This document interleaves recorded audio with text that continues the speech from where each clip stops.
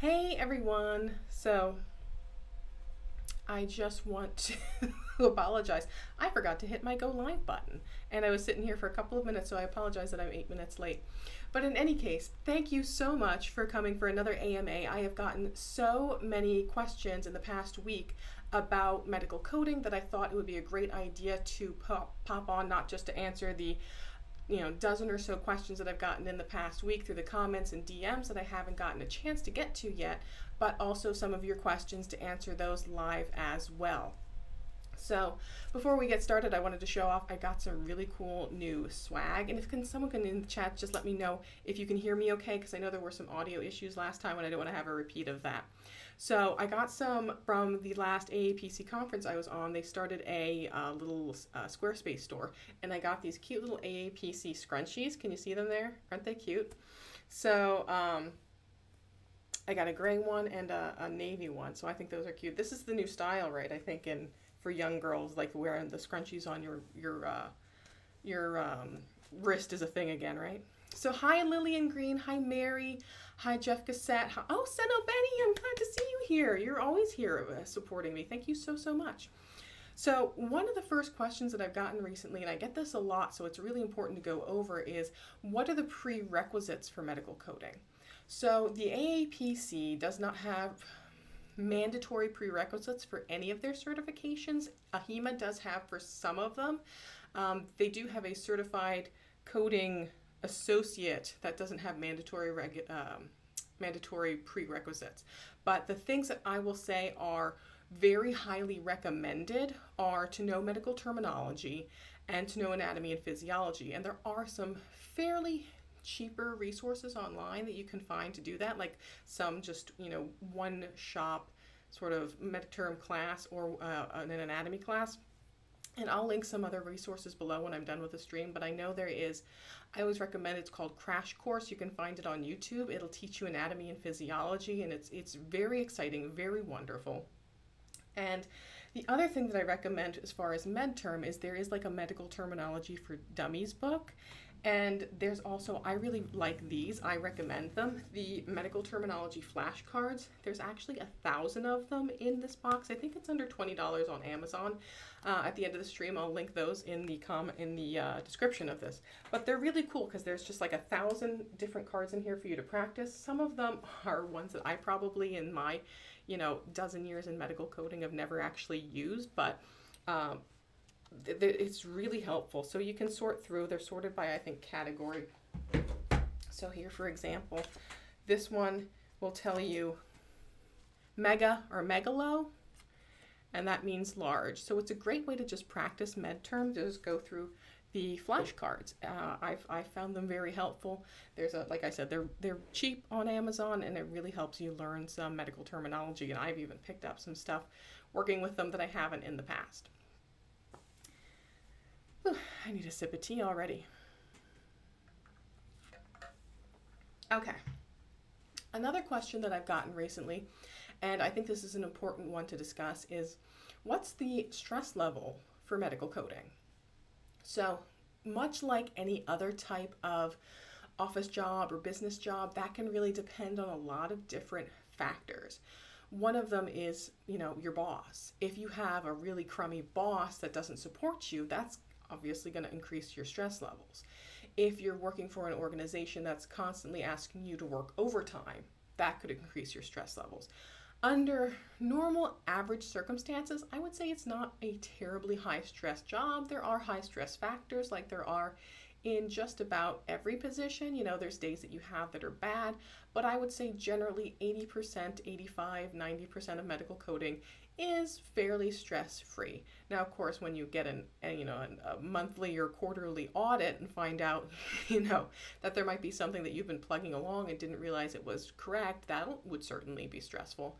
But for the majority of the time, I would say that medical coding is not a super high stress job.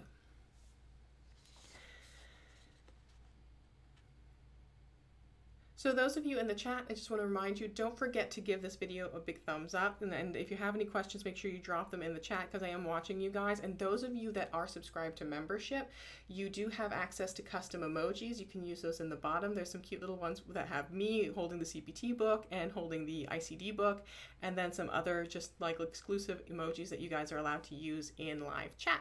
If you're interested in joining membership, membership is very cheap. It just helps support me and the channel. It's a couple dollars every month, and there's different tiers available. So another question I got is, can you please talk about how you got a remote job in the field? My school tells us that most companies want you to work 6 months to a year before you can work remote. And with the recent pandemic things, I'm wondering, what are your thoughts on getting a remote job now? So what this is basically asking is, you know, with the pandemic, there's been a big rush of people that are suddenly working from home that probably previously hadn't been working from home. You know, teleworking is being a lot more promoted because of the situation. Now, previously, I can say that that is true, that most organizations did want you to have some time under your belt before they would send you home. I think most common, they would say, hey, we'll start you out in the office, and then once you've reached a certain amount of accuracy, after 6 months, a year, what have you, we'll allow you to start working remotely. Now, having said that, with the pandemic, I personally haven't seen a lot of changes. I know some people that do have remote options were still held to that standard that they had to wait until they had proved a certain amount of accuracy through a certain amount of time before they were allowed to work full-time remote. I personally, my job was full-time in office and then transitioned to part-time remote and then full-time remote. I wouldn't be surprised if there is an increase in employers that are more willing to start people out remotely. I think because of the nature of what we've now been through, they're starting to realize there are accommodations they can make, that there are ways to conduct training and orientation virtually, where previously they may have had you come on site. So I do think there's going to be an increase in organizations that do allow remote coders maybe sooner or with less experience, but that still is kind of a little fuzzy to, as you know, the percentage of organizations that will do that and what those kind of structures are going to look like, as far as, you know, if it's going to be people who just passed their exam, if it's going to be people that only have 6 months, 1 month, 1 year, you know, we'll have to see. Seno Benny says she couldn't find any local chapters near her area. You know, there are some areas that it is hard to find a local chapter, particularly I know out sometimes in the Midwest. They're very far apart. So what the AAPC does is they will assign you a chapter based on your zip code. So whatever chapter is closest to you based off of your zip code, you can, you're automatically assigned to a chapter there. So I have two chapters that are fairly close to me based off of zip code, like one's in one direction and one's in the other. And I was automatically assigned to one and reassigned to the other. So Seno, maybe if you have a chapter that's maybe not super close to you, but they're having remote meetings right now, like regularly, you can change your assignment to that chapter. So that way you make sure, or you could just subscribe to their alerts. So a lot of times they'll let you roam around. So I actually go to several different chapters. I'm in Eastern Pennsylvania, and I'll go to Philadelphia, Lancaster, Reading, Allentown. So they use the rule of thumb of like 100 miles, but it's more of a rough thing because, you know, there's other areas that are more sparse versus the areas that I'm in, where I probably have, you know, 7 or 8 chapters at least within 100 miles. So I have a question here from Jay Smoove. It says, is it easy to get all the information from physicians needed in order to code remotely? Or is there a lot back and forth to get it, which was likely stressful? It depends. There's certain, it's kind of a culture thing. Certain physician groups, they just have really great culture. The physicians are so great at getting back to you.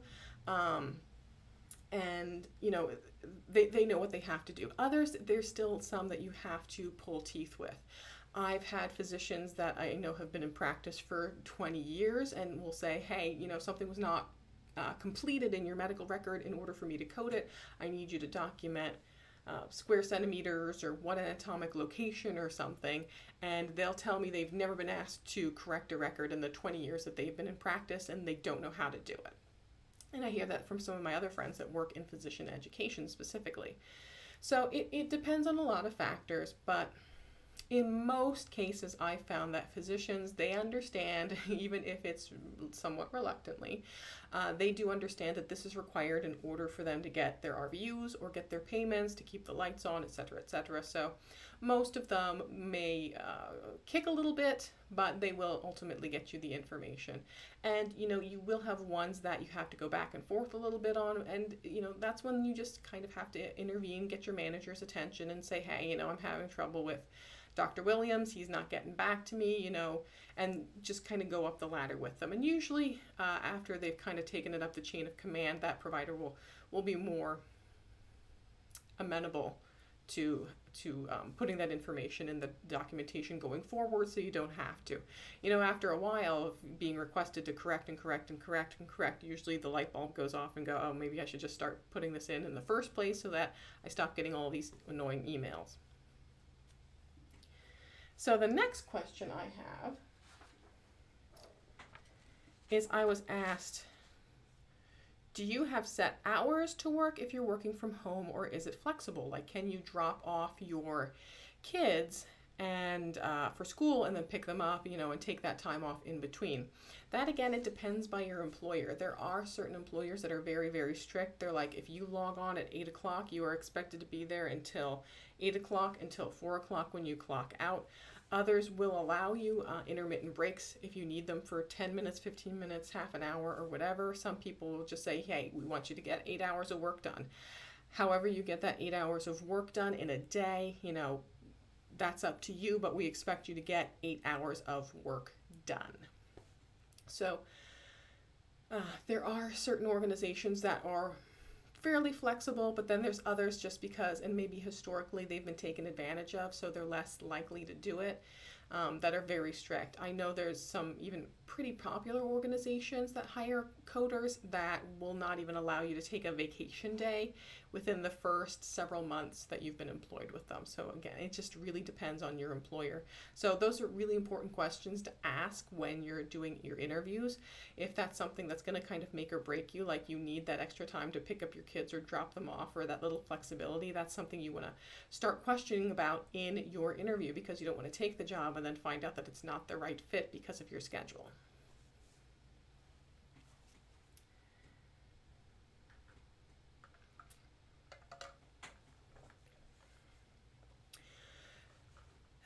So the next question I have is, what are your thoughts on starting with the CCA certification instead of CPC? So that really depends too on what kind of coding you like to do. So the CPC is for professional coding, so it's working with ICD codes, with CPT codes, with HCPCS codes, billing for provider-based services. The CCS is an inpatient certification. Both of them don't have mandatory prerequisites, so that's kind of similar between both of them, but the CCS is more inpatient driven. So it's not gonna test you, I don't think, at all on HCPCS, if I remember correctly from the AMBA website, but it's gonna test you on ICD-10 PCS, and it's also going to test you on DRGs and inpatient facility coding. So it really depends on what type of coding you prefer. Ultimately, it's about your happiness. What kind of coding are you more happy doing? Are you more happy doing provider-based services, office visits, surgeries, or do you want to do the hospital visits for the DRGs and that kind of thing? So Lillian has a question here. She says, my questions are guidance on career path. I want to be as marketed as possible once I pass my CPC on September 30th. And you will, Lillian. Then begin the COC, which was free, and then she wants to take that in December and pass it. And then she says, should I get my AMBA certification? I believe that's the American Medical Billing Association. I would say if you're going to get a billing certification, go ahead and get that through the AAPC as well, unless you've got some sort of super discount that's also free, because I have not found that the certifications through anyone other than AHIMA or the AAPC are the ones that employers are really looking for. So when people get things through like the NHA or the AMBA, you know, they have more trouble finding positions with those certifications because it's not something that employers are looking for. So if you're looking at that job application and it says here's the requirements that we're listing, there's usually not AMBA and NHA credentials listed there. There is another one, the CRCR through the Healthcare Financial, HCFA, Healthcare Financial something association, I think. And that one I'm seeing pick up a lot more, which is a general like revenue cycle type of certification. So that one I think people are really starting to jump on board with. Seno, so Seno says she's still figuring out whether to take the online exam or the in-person exam. I like to underline and circle the keywords to find the right answers. So Seno, you know, the in-person exams right now are kind of limited. What I can tell you is with the circling, highlighting thing, the only thing you're allowed in the online exam is a whiteboard. So you can't have papers, you can't write anything down, you're just allowed a whiteboard, and you have to kind of show it to your proctor and show that there's nothing written on it. And then at the end, after you've written and done that, wipe it off and show it to them again. So if you feel you can somehow transition your circling and highlighting onto a whiteboard, then you can probably be okay with taking it online. Otherwise, I would suggest probably wait and try and find one in person. I actually know someone who did their exam online and is willing to come and do an interview with me for the channel. So I have that scheduled for next weekend. And then I have someone, and I haven't talked to her yet, Marissa, if you're watching, that I also know took it in person and did really, really, really well. And I'd like to do like a compare and contrast and bring both these people on and do interviews with each of them for the channel, so you can see some first-hand people that took it online and passed and then took it in-person exam, and what those kind of experiences of both of them are with the pros and cons. So I think that'll really help some people out.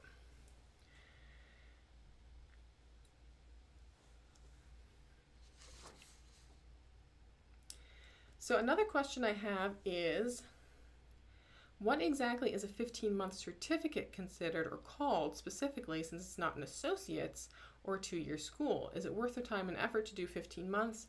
And would a majority of that certification transfer to a 2-year or benefit advanced training? So my thought is, if you're going to do 15 months, you might as well do 2 years and get the associate's degree. If it's a certification, like that's not a degree, usually they just call it a diploma or a certificate in medical billing and coding. Sometimes, depending on your college, they will transfer that to a 2-year degree.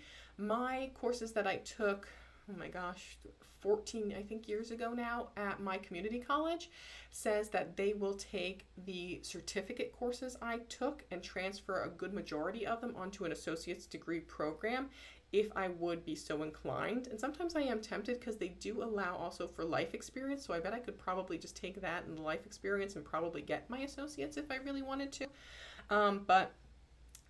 Personally, if I was starting over again today, I would go for an associate's degree program, because that way, if I found myself in a situation 10, 20 years down the line where I thought, you know what, I want to get into management, or I want to get into compliance, or I want to get into something where I then would need a bachelor's degree, I would already have the associates and could build from there. So if I was starting today, that's what I would do. I would go ahead and start with that associate's degree. And so many colleges, especially community colleges, if you go through them, you can get really good financial aid, you can get really good transfers into bigger bachelor's degree programs through other areas, discounted fees, and they have a lot of them online or accelerated programs that are really, really great.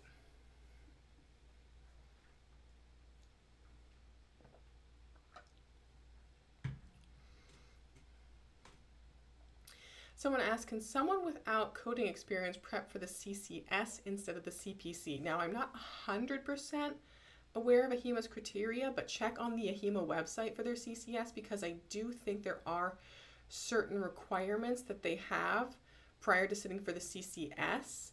So if you want to get into inpatient coding, I believe you have to go through their CCA, the Certified, I always get it wrong, Certified Coding Associate, which does not have those prerequisite requirements. And if someone in the chat knows, just drop that in the comments and help them out. My channel is beyond awesome. Thank you so much. I appreciate that. So,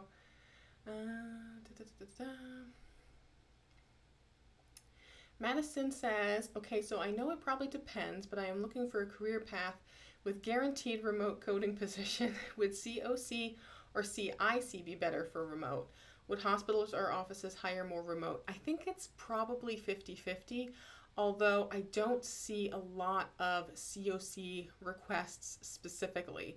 A lot of the jobs that are open for outpatient coding will also take a CPC. I think the CPC is the probably most popular, most common coding credential that people get. It casts a pretty wide net of different types of coding job opportunities that you can get. If I was starting out today, what I would probably do would be to get my CPC in professional coding and then also get my CPB in billing. So that way, if I could not, and this happened to me and a lot of my friends, couldn't get a job in coding right away. You know, that's one of the big struggles we have with medical coding is once we get certified in medical coding, we're like, I want a coding job because I'm a coder and that's what I do, I'm a coder. And it's heartbreaking when you get there and you find out that people want you to start off somewhere else, not in coding. So if you can't find a job in coding, oftentimes you can find a job in billing somewhere in doing pre-authorizations and doing scheduling, registration, accounts receivable. And once you're in and they're already paying for your benefits, they've already got you trained, you know the EMR, you know the system, you know the players in the field, they'll be more apt to bump you up and transfer you into a coding position. And I've seen a lot of organizations lately that will allow you to transfer in as little as 3 months. You know, it used to be back in the day, it would be like, oh, well, you can't transfer for 6 months, 9 months, a year. But they're, especially, you know, if they can prove to HR like they really need you, a lot of times they'll let that slide through. Little Diva 711 says, I took it in person and I'm waiting for my results. Fingers crossed. You know, one of the things I see people a lot say that have been in medical coding for a long time, like I have, like when people post online and they're like, oh, I can't wait for my results. It's been 3 days and it's been torture. And I'm like, they like to respond and go, oh, well, back in the day, it took us 3 weeks, 4 weeks, a month, and you had to wait for mail. You know, it doesn't matter. It doesn't matter if you are waiting for 2 minutes or 2 months. Those 2 minutes will be absolute torture, absolute torture. So I have sympathy for everyone that has to wait even 2 minutes or 2 hours or 2 weeks or 2 days or whatever for their results. It's like, and then when you get them, and I think I've talked about this in the past before, like when I was in social hour with the AAPC, when I got my results for my CPC exam, I was like, I screamed so loud that they could hear me throughout the entire central billing office because I was just so excited. Mary S. says, which coding jobs pay better? My exam instructor was saying cardiac coding makes $30 to $40 an hour. I think there definitely are types of coding that pay quite a bit more. I actually discussed this there's a video I made called 6-Figure Medical Coding, and it talks about how you can kind of maximize your earning potential as a medical coder and that there are certain specialties that do pay more. Cardiac is a little bit higher. Cardiac interventional radiology is very high. Interventional radiology is very high. They're very in demand and they're paying very good salaries for interventional radiology coders. Inpatient DRG is another one, especially the validation audits. You can get a lot of money. Now that's not something you can do right out of the gate. That's something you have to build up to over a few years to getting a good income. And if you listen to my podcast on my website, contempocoding.com, I actually just interviewed someone who makes a very good money working in DRG validation and talks a little bit about her journey. So that might be something you want to check out. Her name's Elizabeth Burke. She's fantastic. So yeah, if you're going to get though into inpatient DRG coding, I would go through a HEMA and get their CCS certification, because that's gonna be the one that's specifically geared toward inpatient and DRG coding. If you want to get into professional coding and do that, like interventional radiology or those really intense specialty things, like anything often relating to cancer, tends to pay more because those are ones that get reimbursed a lot. If you're going to do professional coding, go through AAPC and get your CPC certification. Oh gosh, I get this a lot. Which online schools do I recommend? So here's what I'll say. If you have a community college or a technical school near you that's good, go through them. Online schools, my default is always going to be the AAPC. I think, you know, if you're especially going to get any of their certifications, you want to go directly through them. There are the Andrew School I've always heard is very good. People say good things about integrity coding. I am personally opening up my CPC prep course, hoping to have it up in October. I actually was just working on midterm slides yesterday, getting those recorded and uploaded because I want to include midterm in it because I have so many people that are students and don't know midterm because they're just starting out, and so I'm just going to include like a really fun midterm kind of thing. And then if you want to supplement with things like the flashcards, that's great too. But I'm hoping to have that launched in October, and I can even show you. So I've been working on the PowerPoint slides. Where's my mouse? This is what happens when you have too many windows open. Lost my mouse. There it goes. Okay, so if I look over here, so here's some of the slides that I'm going to be working on for my program, and it's going to kind of like, this is just in preview mode, but this is how my course is going to be kind of set up. It's going to be like, you can see me in the little box over here, and then if I need to disappear me for any reason, I can just go ahead and do that. So you can see the slide, and it's going to be me, and I'm going to be, you know, reading over the notes that I have for the slide and showing you all the different stuff. So I'm still working that out as far as getting it all together and pricing and that stuff. And then I'm also going to have a just CPC course prep, like you would get through your local chapters of the AAPC, where it just gets you all the information that you need to prepare specifically for the CPC exam. J-Move says he likes, and I apologize, I'm not sure if it's a he or a she, but J-Smooth says Berkeley Community College Online was the best, and they have job placement too, so that might be a good option. J-Smooth says that's great. So let's see, what's next? Hi, if I'm going to take medical coding, what's the most important subject to study beforehand? Definitely medical terminology. I would absolutely say medical terminology. I think the med term is really crucial, even more so than the anatomy and physiology or even pharmacology. Pharmacology, I found, is something that I often will just Google when I'm working in real life. If there's some kind of medication that I'm not familiar with, or they used a generic name and I only know it by the brand name and I have to Google it. So I think just knowing the med term, especially from a speed perspective, so you know when you're doing medical coding, you're going to have certain amounts of speed that you're going to have, so you have to keep up the pace with coding so many charts an hour or notes an hour. So I would say yeah, definitely the med term is the most important, because as you're going through those notes, as you're going through those op reports, whatever, you want to make sure you're familiar enough with the term so that you're not looking up every single medical term in that note, because that'll help pick up your speed. Let's see, this may be off topic. What tips can you suggest for someone who wants to start creating content on your YouTube channel? So there's a couple of really great resources that I used starting out. So I would look up Think Media. They helped me with the tech side of it, like how to get your cameras together, how to get your lighting together. Now mine certainly is not always perfect, but I think for what I do, it probably doesn't need to be 100% perfect. Think Media is great because they'll tell you like, oh, if you're starting up a YouTube channel today, you're going to want to buy the Canon EOS M50. That's the most popular camera for doing vlogs or YouTube channels. It's $600, but if you don't have that money, like here's how you can take your phone and make an entire YouTube video out of it. And if you have 20 bucks, here's a budget-friendly mic you can make. So Think Media has been really great. There's Catherine Manning. She used to be known as the Content Bug, and she's helped me out a lot with style and how to get set up on a YouTube channel and stuff. Just really good tips and tutorials for that. So the next question that I have Oh, I love this one. Do your high school grades and GPA matter? I didn't get the best GPA in high school, and honestly, I did terrible in high school, but I really want to get into this career field, and do medical coding schools check that kind of stuff? They don't. Thank God, because I was not a great student either myself. A little bit of a personal background story. When I was a freshman in high school, my best friend's father committed suicide, and that was a really hard thing.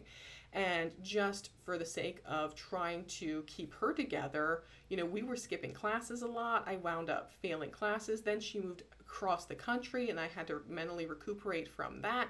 So I just had a lot going on, didn't really care too much. I had horrible grades in high school, and it took me a while to really pick myself up and dust myself off and get into this groove and then find medical coding. So community college and technical schools, generally speaking, like as long as you can open up the door, they'll let you in.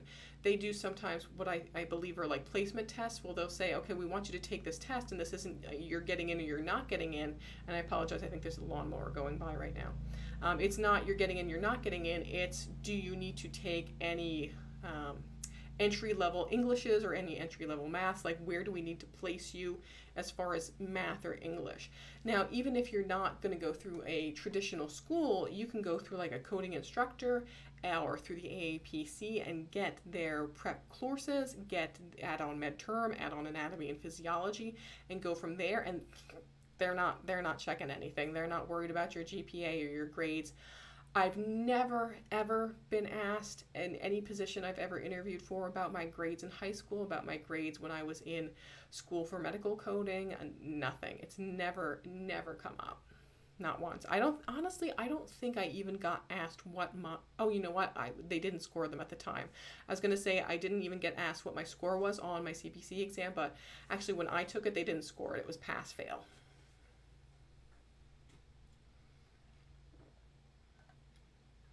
So someone's asking me, I'm scheduled to take my CPC exam next month. Assuming I do pass, will I be awarded a CPCA? How easy, hard is it to get a job as a CPCA? So if you do not have 2 years experience or meet certain criteria, you are considered a certified professional coding assistant, which means that you have to have your A removed after you've met those requirements or gotten 2 years of experience. So there's other ways to kind of eliminate that need for 2 full years of experience. One is if you go through an AAPC approved instructor, so that's one thing you can do. It will take off, if you do 80 contact hours with them of education time, it can take off a year of experience. So when you're looking for independent instructors online, that's a good thing to look at, is if they are an AAPC approved instructor, that will allow you to take off a year of experience through your apprenticeship. The other thing is they have the Practicode, which you do have to pay for. I want to say it's $300. Don't quote me on that. But the Practicode is several different, I think it takes a couple of months to finish it, but they're real life redacted medical cases that you code from scratch. And once you're done with that Practicode, it will take off 1 year of your experience. So you could technically do maybe 1 year of experience and then do the Practicode, and that would remove your apprenticeship status. Or you could go through an approved instructor and do the Practicode, and that will remove your apprenticeship status, or any combination of those to get that 2-year requirement. Is it hard to get a job? The medical coding field in general is difficult to find jobs in, and I like to make the comparison about RNs. RNs are very regimented. There are state guidelines that they have to follow, that they have to do so many, clinical hours, do so many procedures, demonstrate so much proficiency, and then they take a very regulated examination on a computer to get their registered nurse or even their LPN. So there are governmental steps that they need to take. Medical coding's not as regimented. So the problem is we have people that just are really good exam takers, and they took some cruddy, boot camp over the weekend and kind of fast-tracked their way, because they're good exam takers, through their CPC exam. So employers have to be very careful when they're selecting new candidates to find out if this is someone who really went through a proper program or if this is someone who kind of just was really good at taking that exam, that maybe they had someone that went, yeah, when you see this, do this, do this, do this. In the past, there's some people that have not been entirely ethical about when they proctor exams for students and things. So there's just a little bit of reluctancy for some employers because of that. They don't want to accidentally hire someone who doesn't understand things like the billing regulations or guidelines or state guidelines, and why they wind up losing money because of that, because that's their risk. If they hire someone who's not a good coder but maybe pass their exam because they're a good test taker, they could actually lose money right out of their pockets because of denials, or things get fined in an audit and they wind up having to pay back out. So it is a little bit hard, especially remote jobs right off the bat when you're certified are harder to find. And we talked a little bit earlier that might change. I would foresee, if it, just my personal prediction, I think the guidelines are going to ease up a little bit about hiring people remotely. But the other thing I will tell you about remote positions is there are specific requirements. A lot of these people that hire remote coders, you have to sign a contract, you have to have certain equipment in your house. They don't want you sitting on your couch watching Netflix coding charts. You have to have, some of them require dual monitors, meaning you have to have 2 different monitors. You have to have like a fire extinguisher in your house. You have to have smoke alarms set up. You have to be logged in at certain hours. You have to have, books or whatever various equipment that they mandate that you have in order to get a remote position. How do you increase your job prospects or get more certifications? Which certification do I request after the CPC? So I think you cast a very wide net if you get the CPC and the CPB, which is the billing certification, because that way you can get a job in billing or maybe work your way up to coding.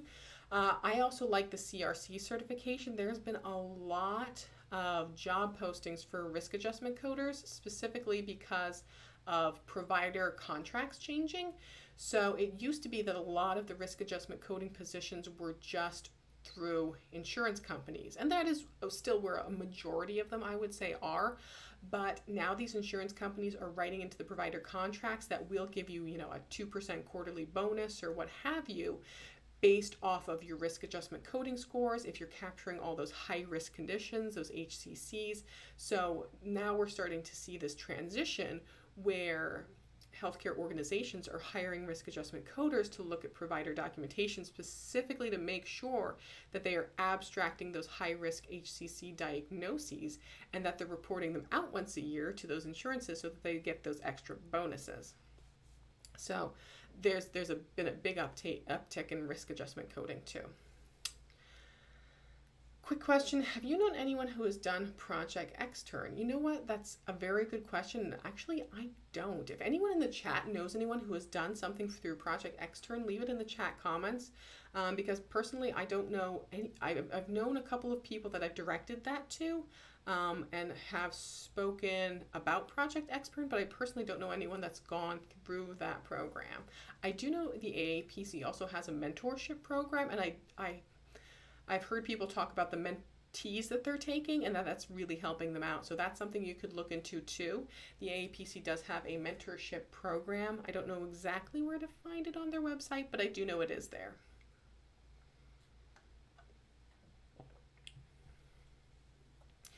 Someone asked, is it possible to code for mental health? Yes. So there's a lot of coding for mental health. And I do know some coders that just concentrate on mental health conditions. There is a pretty good need for that, and I think in my local area there's been a lot more facilities opening up for mental health patients, and I think that's another area where there'll probably be a high demand because there isn't really a lot of concentration on mental health. The AAPC has some, I think they do have a course on mental health coding, but it's not as in-depth as I think some of these specialty organizations and specialty trainers have. So I would foresee there being a higher demand probably coming in the next couple of years for mental health coding.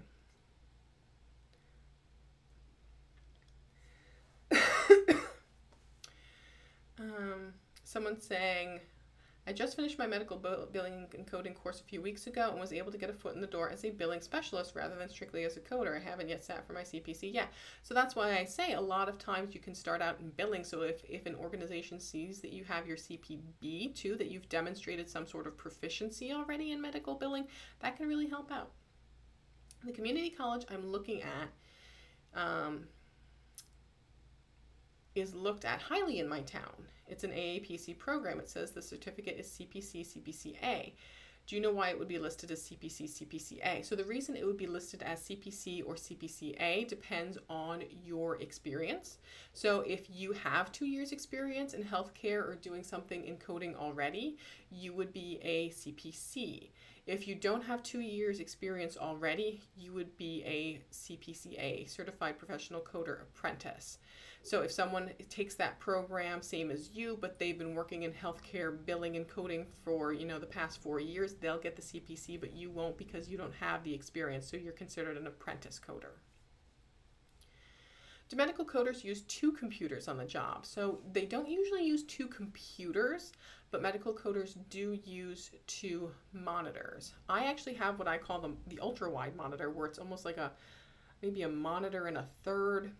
So instead of having 2 monitors where I've got center points here and here, I just have one like extra big monitor. I've seen people even use big screen TVs as their monitors. You can.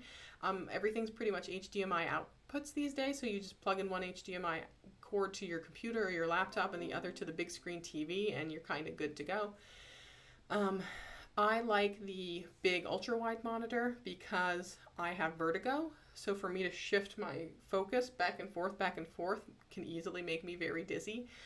Plus, I have my webcam right here. So that's right at the center. And if I had 2 monitors, I guess I could get a tripod and stick that there. But first, for me, I like it that way.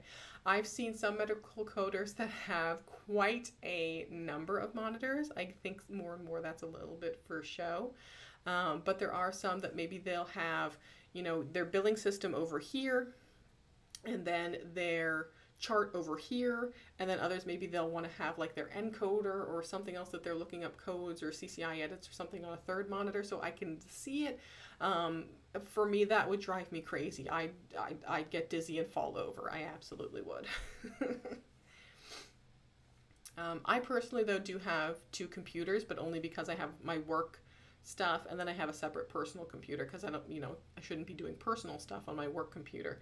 The computer I have is actually, because I do video editing and all the video work, it's a gaming laptop. It's the Asus Zephyrus S Ultra Slim gaming laptop. It's very, very good for processing video and stuff. So generally medical coders don't need that, but I, because of my use on social media, use a more video heavy and processing heavy computer.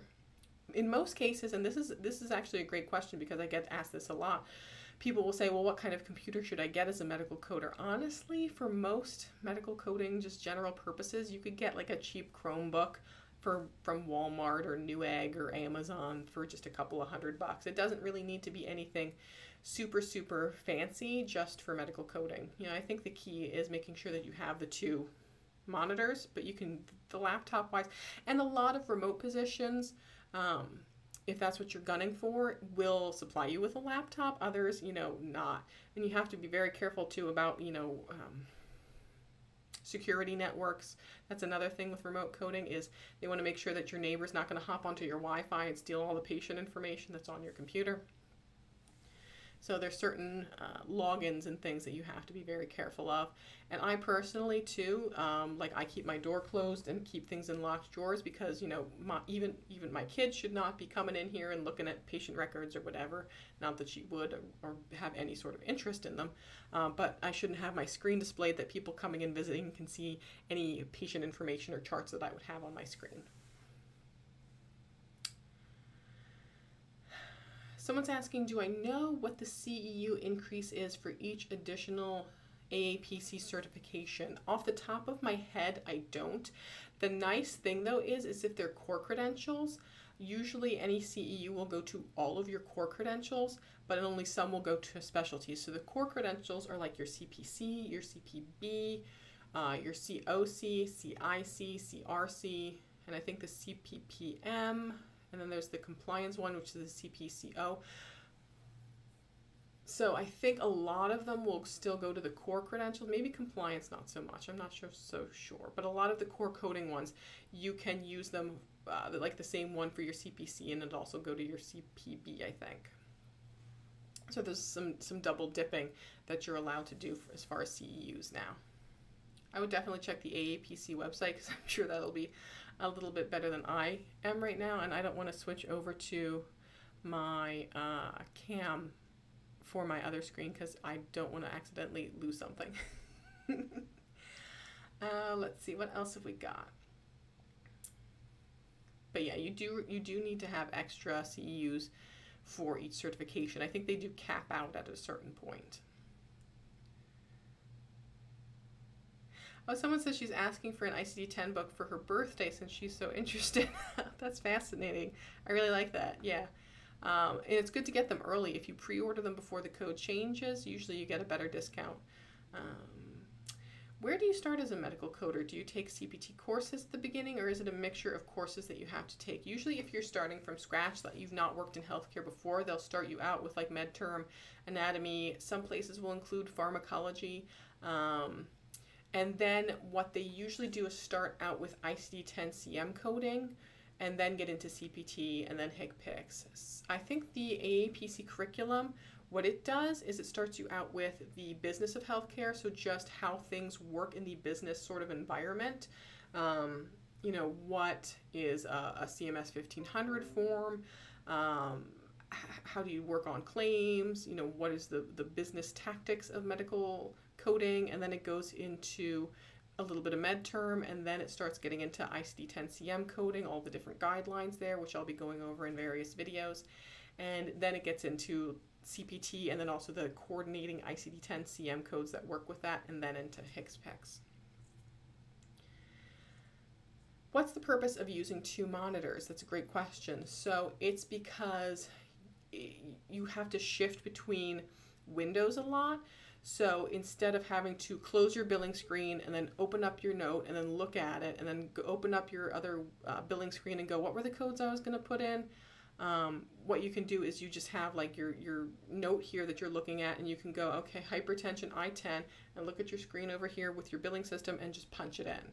And that way you're not trying to remember things as you're opening and closing windows, because you can have both of those windows open at the same time and start transitioning things over. So that's a lot of what it's for.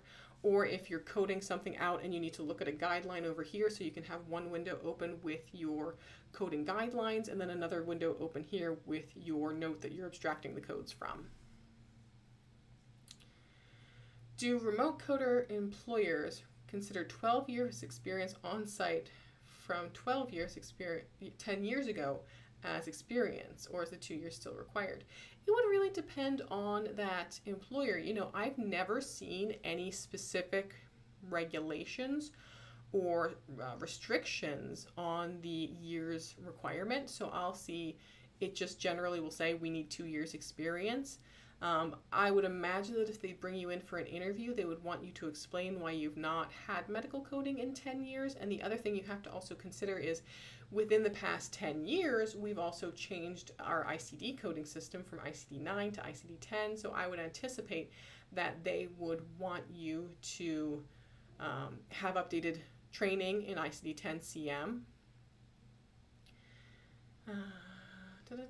Someone is saying that right now AAPC is offering 50% of prep course and free books till Labor Day. Yeah, definitely keep an eye on those sales that they have on the AAPC. Another trick I'll tell you is usually towards Black Friday is when they start getting rid of some of their study guides and things. So you can often find study guides for like really, really cheap, 50, 60, 70% off. And sometimes they don't change that substantially from year to year, so that you can still kind of study with the prior year study guide and then just get new practice exams or something. Or just kind of know that there's maybe some codes that have changed in there in the meantime. So if you're looking to maybe get your CRC or your COC or your CPB, know that usually towards Black Friday they have a lot of really good sales because they're trying to get rid of their inventory.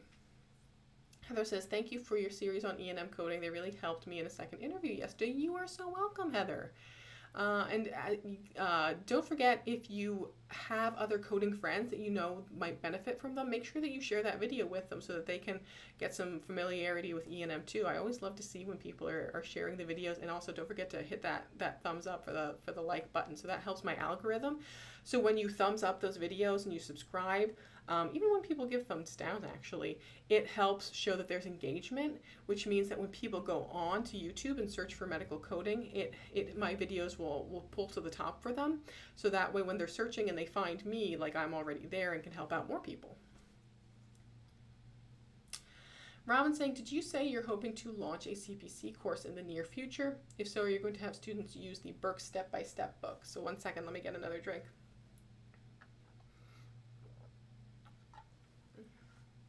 So I do love the step-by-step medical coding books. I think they're awesome. I used to teach with them when I taught a few years ago at Burke's Technical Institute near me. But what I'm going to do is, instead of using the Bucks step-by-step books, since it's an AAPC program, since you will go through the AAPC approved curriculum, that will allow you to take that year off of your apprenticeship. So in order to do that, though, you have to go through the AAPC's approved curriculum, which is what I'll be training on instead of the step-by-step. So I'm still trying to figure out tooling as far as what I want to price it and what I want to include in that price, because, you know, if you already have a CPT book and an ICD-10 book and all that, I don't want to have a big bundle and then you wind up with duplicate books, or if you already have a study guide or something. So I'm trying to figure in if I want to include the study guide and the textbook as part of the fee and ship those out, because there are separate things that you're going to have to purchase through my contact at the AAPC if you need them, like if you need coding books, if you need a membership because you don't have one already. So I'm still trying to figure out the bundle and pricing information. But yeah, so that's, I'm hoping to launch that next month, so it should be available. And like I'm including MedTerm in it, and I already love that crash course so much on A&P that instead of trying to do my own thing with A&P, I'm basically going to refer you back to the crash course and say, here's some supplemental information, some quizzes and things based off of that, so that you can test your proficiency in A&P, and if you're taking on the information from that too. And then also suggest extra resources that you can use on top of that.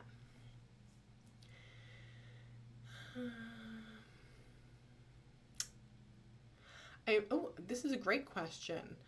I am doing an online course. Will I be able to use my 2020 books in 2021? So if you go into Google and type in AAPC exam FAQs, it will take you to the frequently asked questions for all of the AAPC certification examinations, and it will tell you what year's books you're allowed to use. So what it essentially tells you is that if you are training now in 2020, but you're not taking your books until 2021, you are still allowed to take your 2020 books.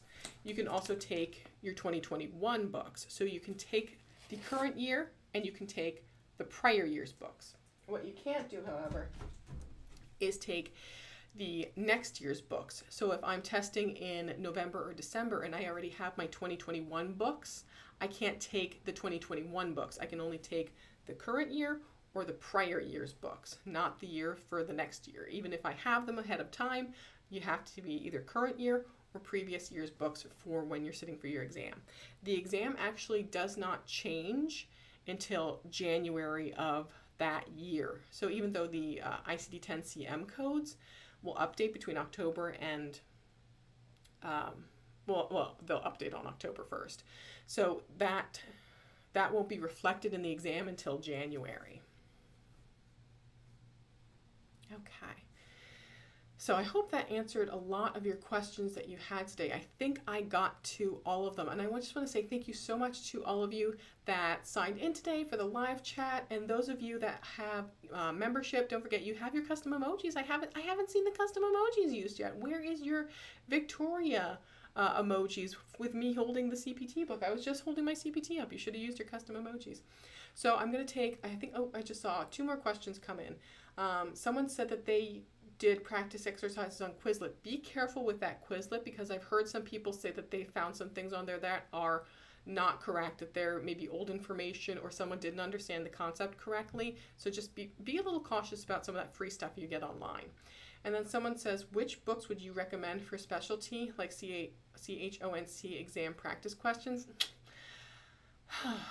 The specialty books. So if you're talking about just coding books, I like, you have to have the AMA edition of CPT. That's the only one you're allowed to have. If you're talking about additional resources, because I know for some of the specialty exams, you're allowed to take an additional special resource, and they don't define what that is. If you have something that's about oncology coding, make sure you take that with. As far as ICD-10 CMs, what's the one I have right now? Oh, Optum 360. I like my Optum 360 ICD-10 CM book because it has the guidelines at the front of each chapter. So that's one of my absolute favorites. So I think they make a really, really good ICD-10 CM book. If you need help tabbing, I do have a tabbing video on my channel as well. So make sure you check that out. It will show you how to put the 50,000 tabs on your books if you so choose. So that's it. Everyone, thank you so much again for coming in. Don't forget to hit that thumbs up. And if you aren't subscribed, I would really hope you would consider subscribing to my channel. And if you're interested, there's also a membership you can join that will unlock additional information, additional content, additional community posts, and if you get the gold tier, I'll add your name onto the end credits of the videos. Not this one, because don't think I can add them onto the live streams. But thank you so much, everyone. I hope you have a great rest of your weekend, and I will see you all soon. I almost forgot. Keep on coding on.